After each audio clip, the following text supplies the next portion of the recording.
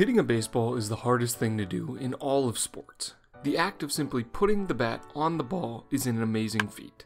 But the worst part about it all is the fact that you can square up a ball perfectly and it can still be an out. Because of this, there are a few metrics out there that help us understand which players are getting lucky and which players aren't. And today, you're going to learn all about them. But before we jump into it, guys, if you enjoy the content you're seeing on this channel and you want to continue to see more of it, it'd mean a lot if you'd click that subscribe button. I'm a numbers guy, and only about 30% of the people who watch these videos are actually subscribed, so show your support by clicking the subscribe button down below. When understanding a player's luck, you can really break it down into three separate categories: hard hit outs, park factors, and expected versus actual performance. Starting with hard hit outs. This is a pretty obvious and easy metric to analyze. No matter how hard a ball is hit, if it's hit right at somebody, it's going to be an out. If a hitter has a high percentage of outs on balls hit with above a 95 mph exit velocity, you can gather that they are currently getting unlucky at the plate. We looked at a perfect example of this in a video a few weeks ago surrounding Yasmani Grandal's performance this year. He ranks in the 94th percentile in hard hit percentage, but his batting average is below 200. That means that even though he puts the ball in play hard quite often, he is rarely rewarded with a hit, and he's getting out more than the average player does on balls put in play. Then, of course, there are park factors. To oversimplify what this means, imagine a fly ball hit deep in the outfield. In this park, this is most likely caught by the right fielder. However, if the outfield fence were right here, it would be a home run. Now, of course, this is an extreme example, and there's a ton more that goes into park factors. But the idea is a ball put in play at one stadium does not always lead to the same results as a ball put in play with the same metrics at another. And as these trends build over time, we can begin to classify which stadiums are hitters' parks and pitchers' parks. And in the main scheme of things, this matters a ton, because a hitter who spends half of his games at Coors Field is going to perform better than someone who plays all of his home games at Yankee Stadium. If you're analyzing hitters for park factors, another good metric to check out is the percentage of outs on barrels. Most of the time, this correlates with having a pitcher's park. Then we have expected versus actual performance. This is what we are going to spend most of our time talking about in today's video.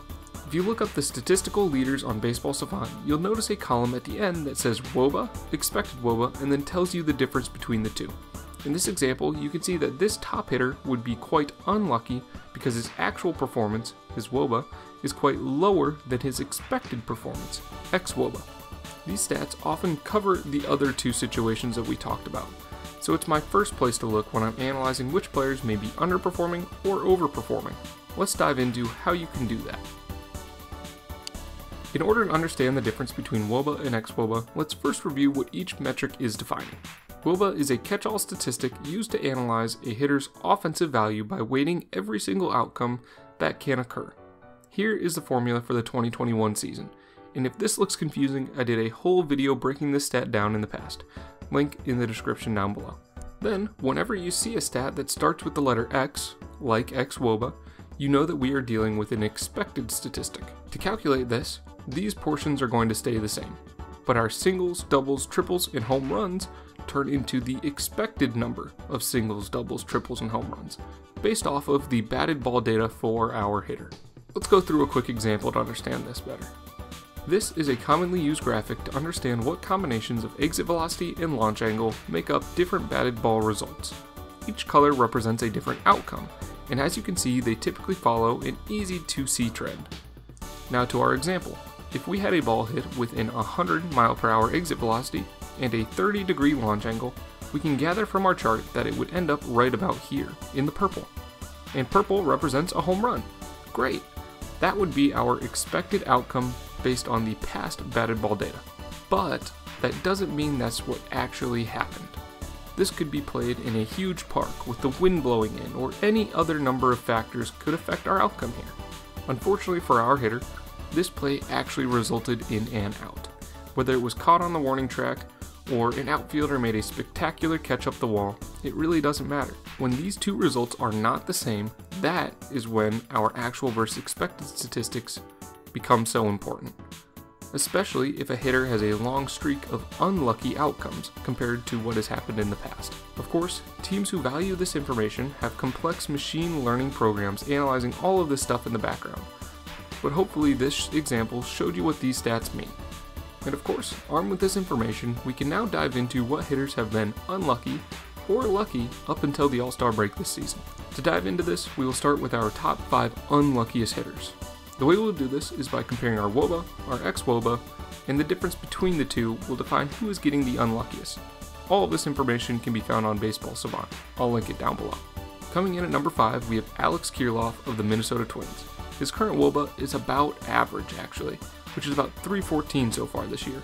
But based on his batted ball metrics, he's someone who should be performing much above average. Then we have Chad Pinder of the A's coming in at number 4.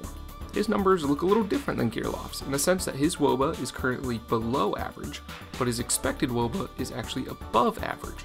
Next up is Matt Carpenter of the Cardinals, who is in a similar boat to Pinder, and in the 2 spot we have a Braves player who got himself into some trouble this year, so we won't spend too much time on him. And finally, the unluckiest player in 2021 up until this point would be David Bote. Bote's incredible difference of 81 points is actually insanely unlucky. Looking at only our top 5 here, he has the second lowest WOBA and the second highest expected WOBA. That's an unreal difference. Typically we can expect these numbers to even out over time and become closer together, so you can expect all of these hitters to hopefully improve their numbers in the second half of the season this year. But there's also always 2 sides to every coin. These players are being hurt by the baseball gods, while others are benefiting from them. So let's take a look at 2021's luckiest players so far. The top 5 luckiest players so far this season include Tony Kemp in the 5 spot, Ronald Torreyes in the 4 spot, Tucker Barnhart in the 3 spot, and Nick Madrigal in the 2 spot. Our luckiest player of the year so far is Joey Wendell. You can tell looking at these numbers just how unlucky David Bote is getting, since the difference between his expected and actual stats are almost 20 points higher than the next unluckiest player, or the luckiest player. Looking at both of these charts, you can expect the players on the right to have less fortunate outings moving into our second half, aka they're due for regression, while hopefully our players on the left can have a little more luck come their way. Now, I've referred to these athletes as lucky and unlucky this whole time, but something that affects this a lot is the shift, because players who are often shifted in an extreme way may be recorded as less fortunate than others, and players who may not be shifted correctly may be actually benefiting from that. Just a thought for you to take with you before we wrap up today's video. So, what are my main takeaways from today's video? Well, on the surface, if you're watching every single game of one of your favorite players, you may think that they're performing well, while they are actually really just due for regression. Expected versus actual stats typically even out over time, and when you look into the core of a team's lineup, in general, they should be pretty similar. The benefit of this stat is being able to understand that a player who is performing well may be benefiting from outside factors, and the exact opposite scenario can be true as well. This is yet another great tool to add to your toolbox when analyzing your favorite players. Thanks for tuning in to today's video, guys. If you enjoyed, please hit that subscribe button. If you want to keep learning more, here's a video and a playlist that I think you'd enjoy checking out. I'll catch you in the next one.